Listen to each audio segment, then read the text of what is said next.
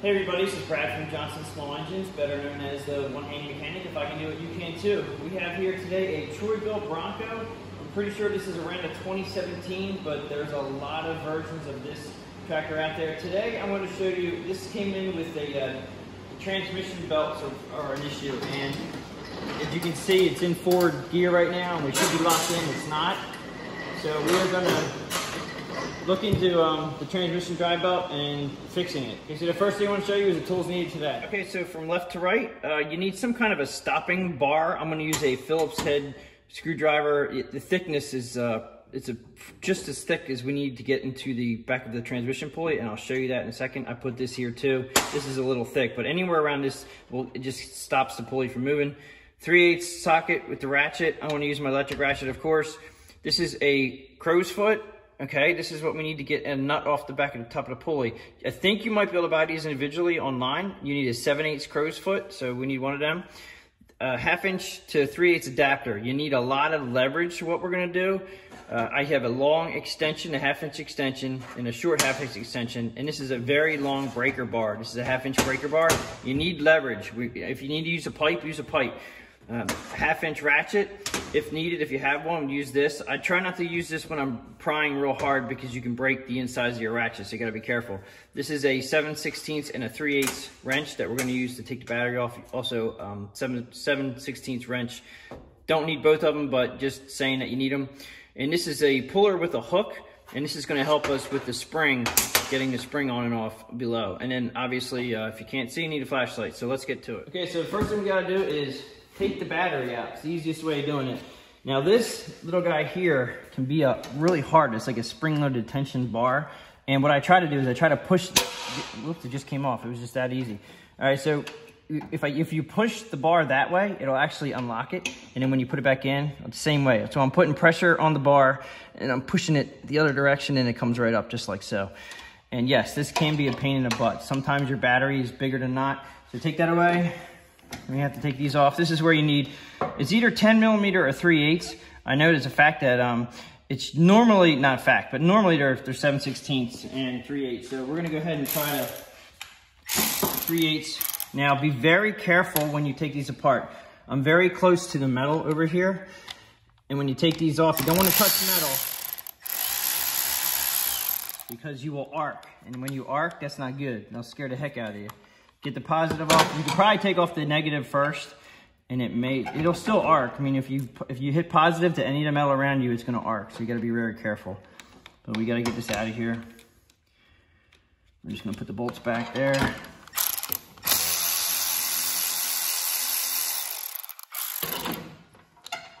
And this should just come up out of there. Actually, you know what? This has a handle.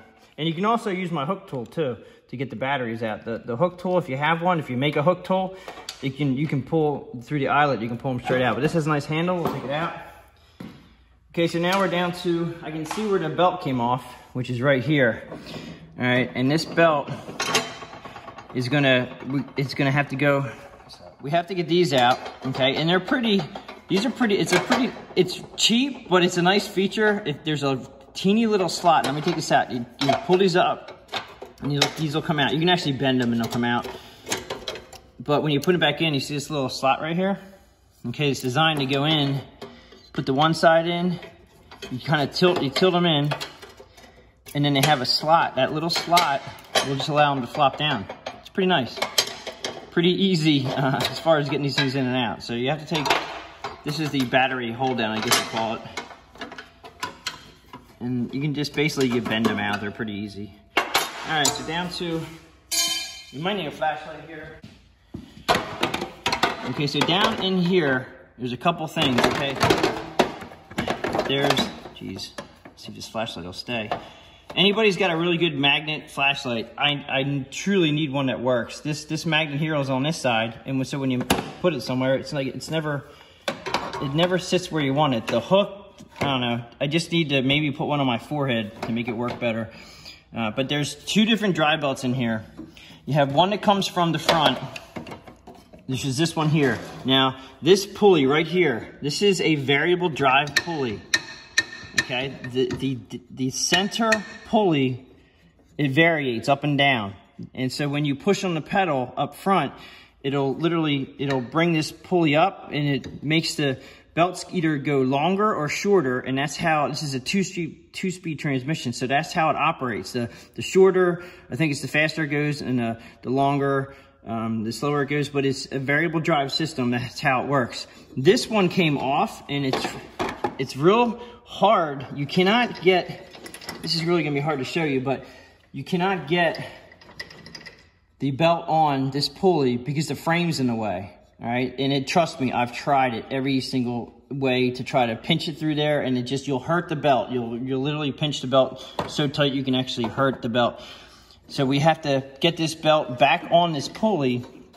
And also, let me show you up front here, if you can see this, if you can get down in there, and there's a pulley up front, way up here, okay, and it has a spring attached to it. And maybe we can get an angle here underneath the tractor. Let me see if I can get another angle here.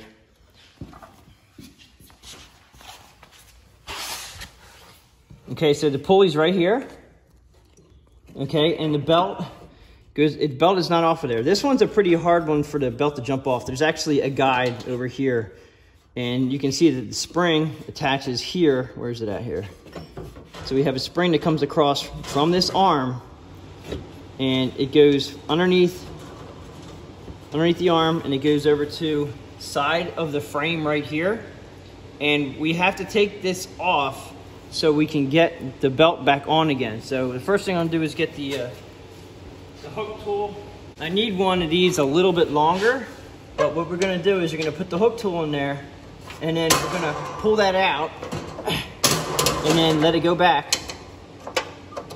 Okay, and we have to, okay, so it's jammed up because this pulley is actually stuck on the frame. All right, so just let that go, because we need that slack to go all the way off. All right, so now we have the slack off. We're gonna go around to the top again. And what we need to do is, we need to get this big pulley off. And this has been a challenge until I found out that a crow's foot really works well. Let me get this set up. So my setup for me is, I have a 1/2 inch, my crow's foot is a 3/8 drive. So I have a 1/2 inch adapter because you need leverage. 1/2 inch adapter to very long extensions. And then I'm gonna put this down inside here. It's a 7/8 nut. Now, as far as the bars that I was telling you about, the Phillips head screwdriver, it's counterclockwise to take this nut off. So you wanna get this, you can see a hole in the pulley.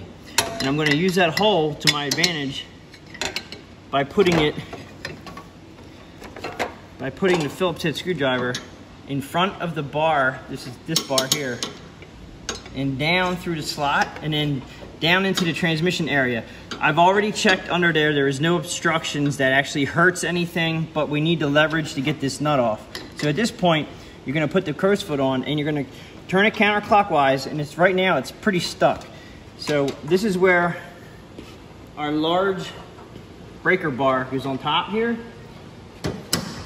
And then you're gonna, with all your might, that wasn't too bad actually. All right, so pretty much those nuts can be very tight. I almost think maybe somebody was in here. All right, but basically you just take that, you crack that loose, and you should be able to, then by hand, you may have to take it a couple turns.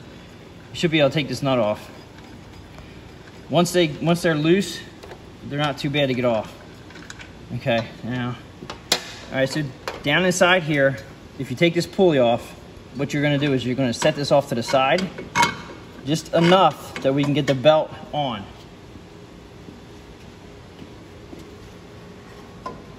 Now what I'm gonna do is get the belt on the back pulley, and I can see I'm hanging up here a little bit. I'm turning this a little sideways.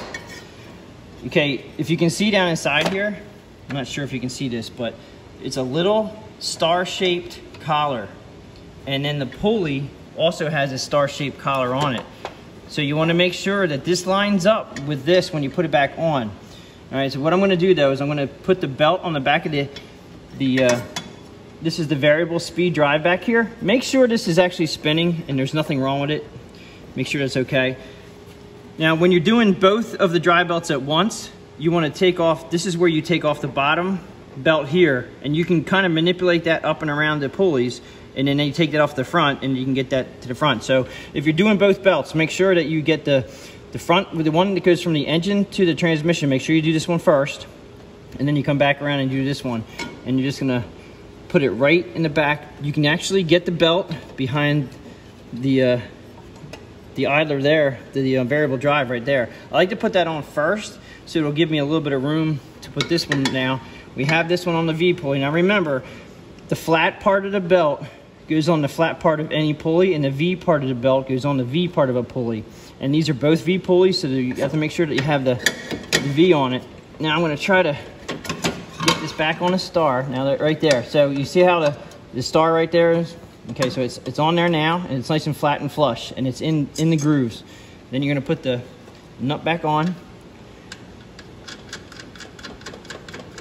And we're gonna tighten that up the same way I took it off. We're gonna put since we're going the opposite direction, I'm gonna put the Phillips head screwdriver.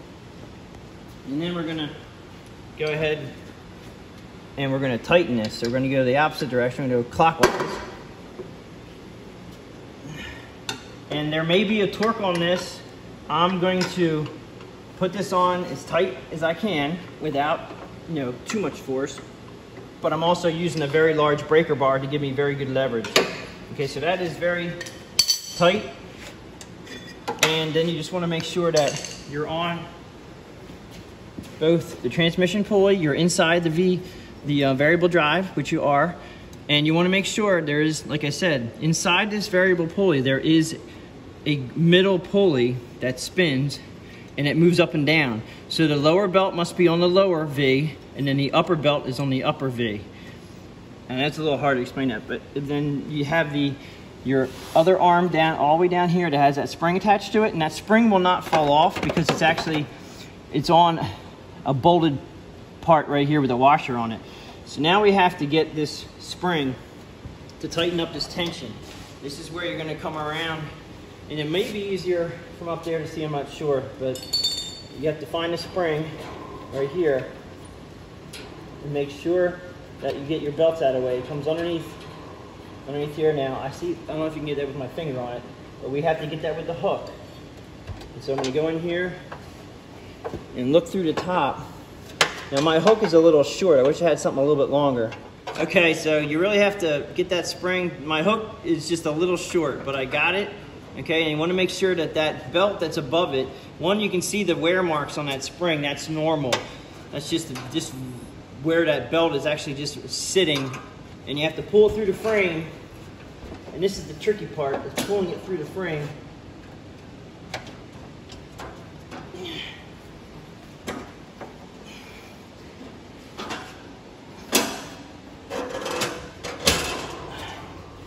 And then getting it into the other hole.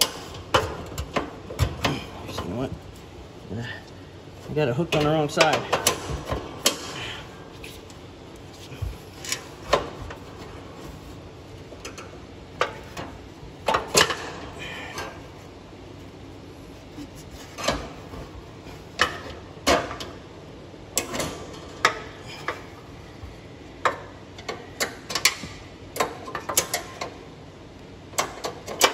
Try to tap this in here.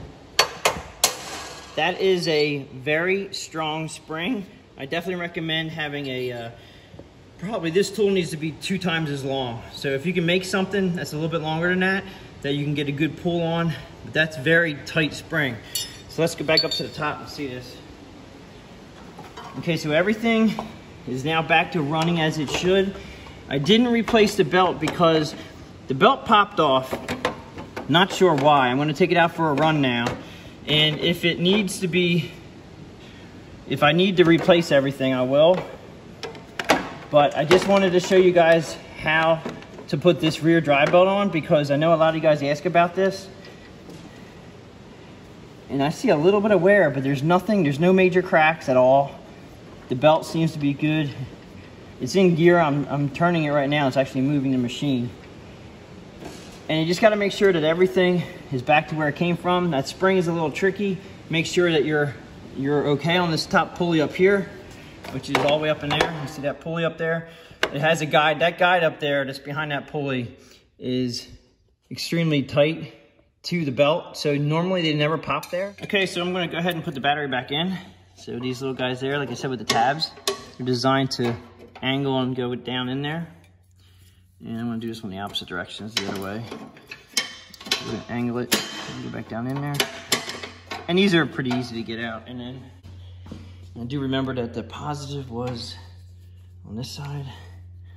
And when you put the battery in, as you can see this little cutout right here, that little cutout is where the wires are supposed to move freely. So use that cutout. Don't just jam your don't just have if you put the battery in and the cables are pinched, not good. You don't want the cables to be pinched anywhere. And then you're just gonna negative, negative, positive, positive. And I'm gonna put the positive on first this time. And be very careful, like I said, about using wrenches near the seat area, especially with positive being this close to the seat, is that you can arc them really quickly. And it'll scare the heck out of you. Normally it doesn't do any damage as long as the arc is small. And it's, I mean, not small, but it's short.